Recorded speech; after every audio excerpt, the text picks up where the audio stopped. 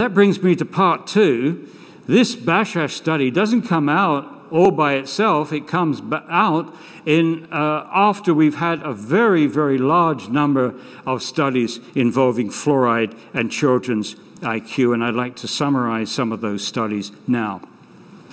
Since 1991, when I first started, I started in 95, but before I started, since 1991, there have been 59 IQ studies from China, India, Iran, Mexico, and New Zealand, and 52 of them have shown lower IQ among children in high fluoride villages compared to low fluoride villages. In most cases, that fluoride exposure was from naturally occurring fluoride in the water. In 2012, a team from Harvard University, headed up by Choi, and including Philippe Grandjean, who's one of the world's experts on mercury's neurotoxicity, published a meta-analysis of 27 of these IQ studies. Again, this was published in Environmental Health Perspectives. The Harvard team acknowledged what most people have acknowledged, that there were many weaknesses in these studies.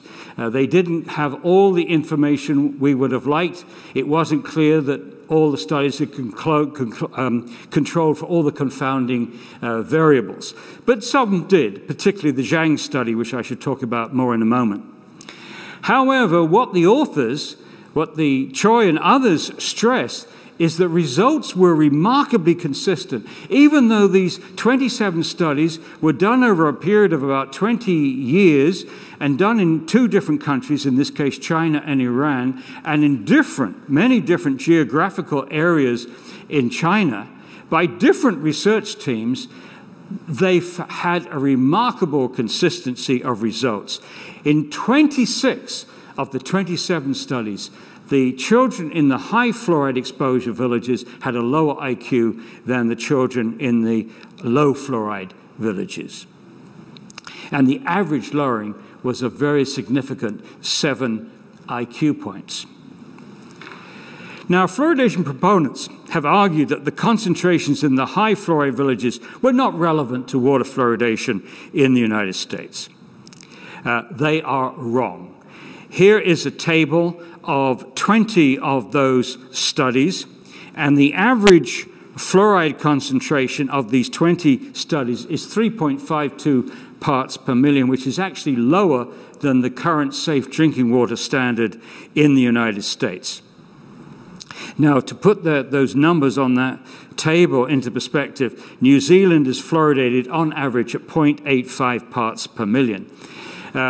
These levels in which lowering of IQ have occurred are far too close for comfort. And also, when you try to claim, as they do, the comparing the concentration of fluoridation in artificial fluoridation, which in the United States is now 0.7 parts per million, to these concentrations, they're making a very serious mistake. You can't it doesn't make sense to compare concentrations. What you should be comparing is doses. Compare the dose where you find harm with the dose, the range of doses that you're likely to get in a fluoridated community.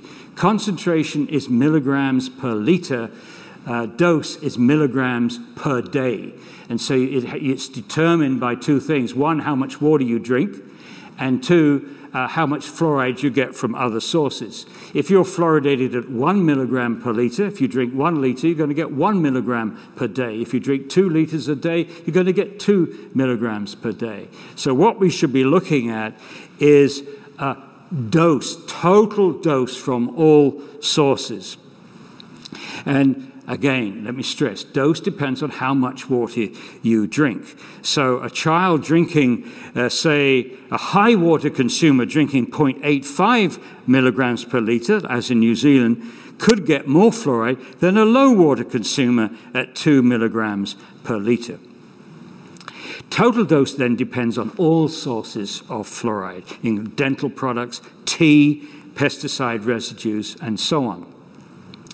And there's something else we ought to introduce, especially when we get into talking about effects in children, and especially young children, and now the fetus, is the dosage. And what the dosage does is to control for body weight. You notice, I think everybody knows, that a safe dose of aspirin for an adult is many, many times higher than the safe dose for an infant. And the way we adjust for that age difference, is the weight difference. So you take the dose and divide by the body weight in kilograms to get a term called dosage.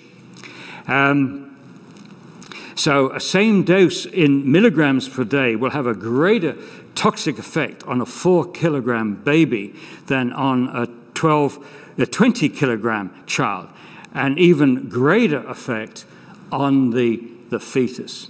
So that we have to add in that when we're comparing what causes harm in the study group and what could cause harm in a fluoridated community.